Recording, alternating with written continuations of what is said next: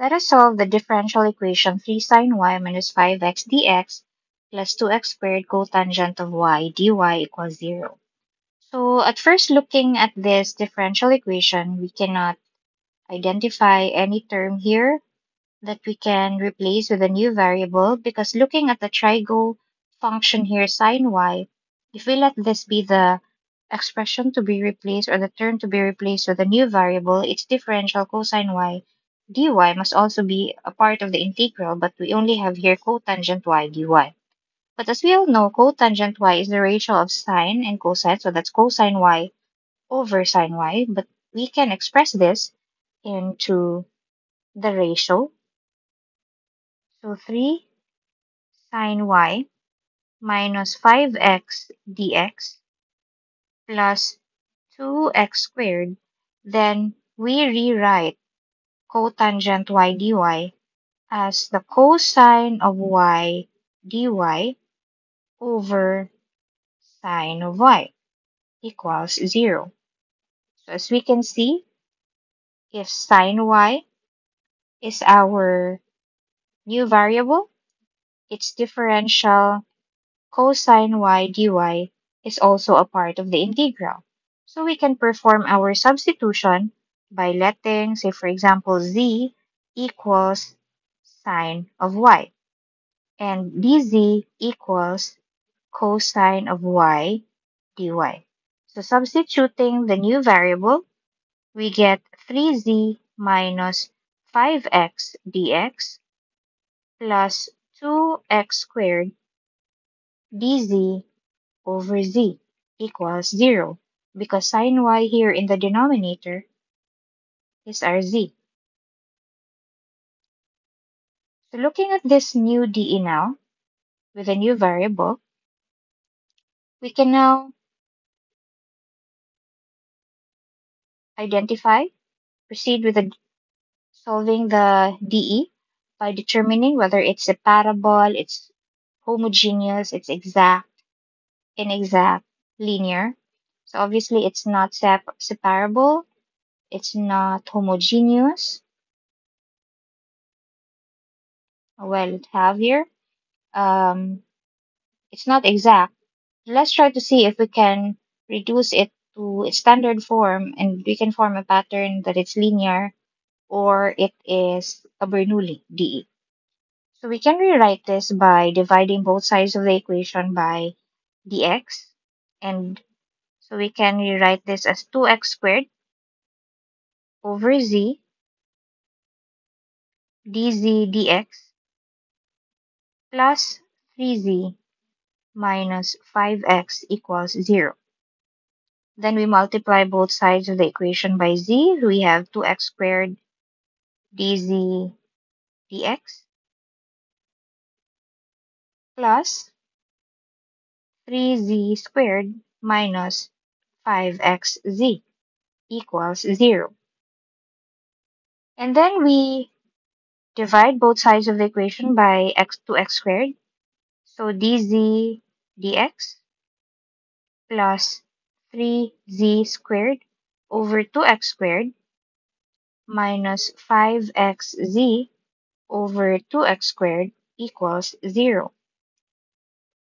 So simplifying, dz dx plus 3z squared over 2x squared minus 5z over 2x squared equals 0.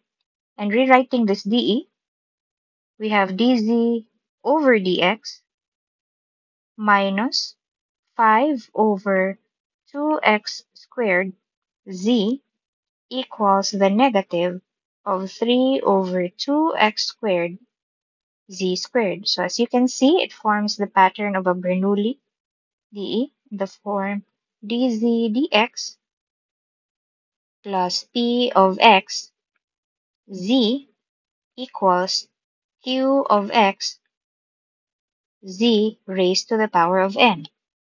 And we are to determine our p of x, which is negative 5 over 2x squared, our q of x, which is negative 3 over 2x squared, or rather that would be, this is now over 2x, okay? And our n is 2.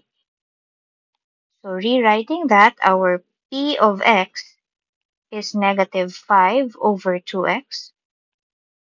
Q of x is negative 3 over 2x squared. And our n is positive 2. So now that we have that, we can now determine our integrating factor.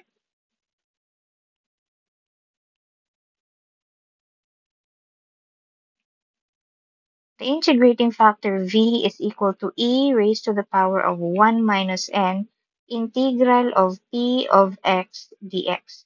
So our n is 2. So e to the negative integral of negative 5 over 2x dx, or that's e raised to the power of 5 halves integral of 1 over x dx. That would be equal to e to the power of 5 halves ln of x. So our v therefore is equal to x raised to the power of 5 halves. So that would be our integrating factor. And then for our general solution, for the general solution that would be v. We base on this variable.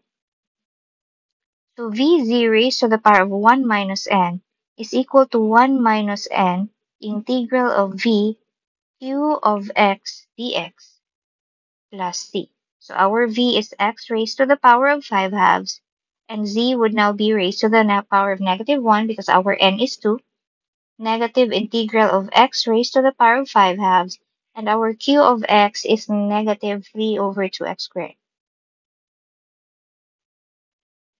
2x squared dx plus c. So on the left side of the equation, that would be x raised to the power of, or let's just leave it like that. So x raised to the power of 5 halves, z to the power of negative 1 equals the positive 3 halves integral of x raised to the power of 1 half dx plus c. That's 5 halves minus 2 in the denominator, that's 1 half. And integrating that, we have 3 halves times x raised to the power of 3 halves divided by 3 halves plus c. So we now have x raised to the power of 3 halves plus c on the right side. And we have x raised to the power of 5 halves, z raised to the power of negative 1. So we transfer x to the power of 3 halves to the left. That's x raised to the power of 5 halves, z raised to the power of negative 1, minus x raised to the power of 3 halves equals c. We factor out the greatest common factor, that would be x raised to the power of 3 halves. And we have x, z to the negative 1 minus 1 equals c, wherein z is equal to sin y. So substituting, x raised to the power of 3 halves times x times 1 over sin y minus 1 equals c. And we know that 1 over sin y is cosecant y, so x raised to the power of 3 halves times x cosecant of y minus 1 equals c. So to remove the fraction, we can raise both sides of the equation to the power of 2. So let us just let our constant be here c sub 1.